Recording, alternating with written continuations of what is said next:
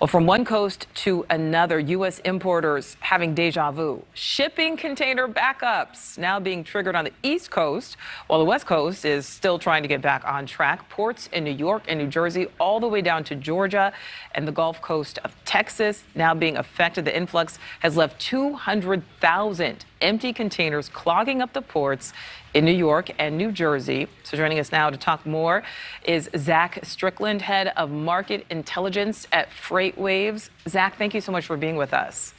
Yeah, thank you for having me. All right, so months ago we were talking about the West Coast and the backups there. So things seem to be getting a little bit better on the West Coast. The problem, though, now shifting to the East Coast. So what is this going to mean for shipments overall?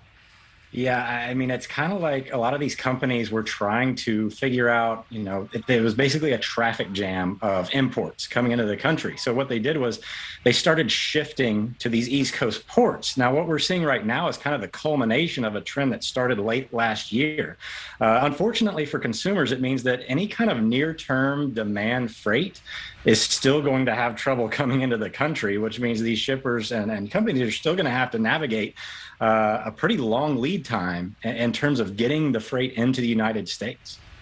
So is there a difference at all between, what's happening right now on the East Coast versus what we saw earlier this year on the West Coast? Yeah, I mean, it's not totally different in the way that it is a product of the past 2 years of record demand side growth. But it is a little different in the way that the nuance of the East Coast ports is close to all these consumer centers. And so they're going to be a little bit more congested in general to deal with, to get away from that. We still have a lot of drayage issues, which is the transportation of these containers by truck to some of these warehouses. So there's still a lot of congestion in that sector. And then when you combine that with the fact that geographically, it just doesn't have a lot of room to move out of the East Coast, it's going to make things a little bit more challenging as well. Zach, this seems a little insane, I know, for me to ask you here because we are in August. But, I mean, really, we are just a few months from the holiday season. Is there a chance that could be impacted?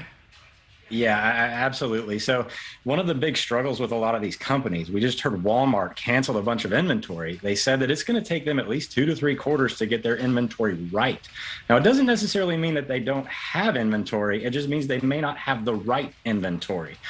So one of the concerns is if we still have all these congestions around these ports and some of this infrastructure, the shippers are not going to be able to get kind of that demand of some of these goods into the United States as quickly as possible, which is, they still have inventory of stuff that's left over from earlier in the year. So if demand doesn't change a lot, then we're still going to be all right. But if there's some new trends in demand, that means that we're still probably in a little bit of trouble. Okay, could be, and maybe some more trouble potentially. Zach, could the hurricane season make things worse? I would imagine. I mean, hurricanes tend to get a lot of the press for causing these disruptions, and they cause tremendous amounts of problem for transportation domestically. But, we still have 86% of the hurricane season left, which means that we're right for any kind of onslaught. It only takes one to really disrupt things. But, yeah, it could potentially any one could come in and just make things even worse.